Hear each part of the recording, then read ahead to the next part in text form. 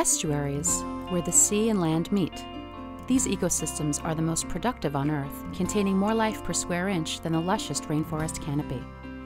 They are nurseries and feeding grounds for many species of finfish and shellfish and are vital components of our coastal communities. Just 80 miles east of New York City lies the unparalleled beauty and tranquility of the Peconic Estuary. Situated on Long Island's East End, between the North and South Forks in Suffolk County, the watershed begins at the headwaters of the Peconic River in Upton and spans the several bays and creeks from Flanders to Gardiner's Bay and ending in Block Island Sound between Plum Island and Montauk Point. The estuary system contains 453 miles of shoreline and 450 square miles of open surface water and inland watershed habitat. But this is presently in jeopardy. Over the last 25 years have seen what happens when we take a resource for granted, when we don't modernize how we manage sources of pollution as the population has grown. In 1993, spearheaded by robust citizen involvement, driven by the devastating presence of brown tide, the Peconic Estuary became the 20th estuary in the nation to receive the designation as an estuary of national significance by the U.S. Environmental Protection Agency, a distinction given to only 28 estuaries in the entire country.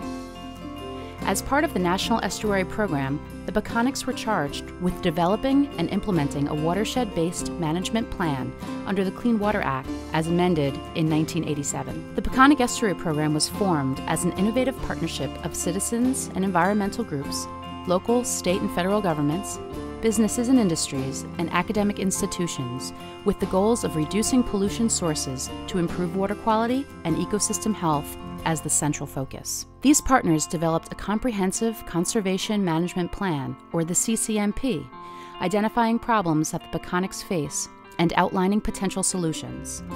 Many of these issues addressed priority topics concerning the bay that had negatively impacted water quality over many decades, including brown tide, nutrients, pathogens, and toxic pollutants.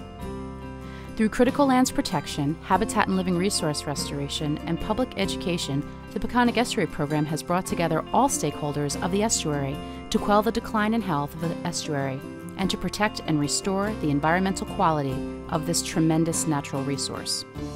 We all share this responsibility of impacting the bay. This means everyone in every industry has to come to the table and invest in doing better at pollution reduction. It is the only way to succeed. This is our challenge. We need your help, and we cannot succeed without you.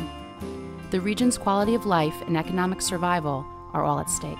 We are at a critical moment now, with reinvigorated efforts at the state and county levels around water quality and pollution reduction efforts. The East End towns have the ideal opportunity to lead with solutions well suited for this part of Long Island. It is time to update the management plan, or CCMP, and we need your input and action.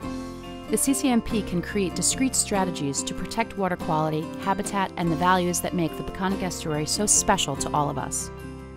This document helps secure funding for the Peconics and guides the program and parties to the same goal.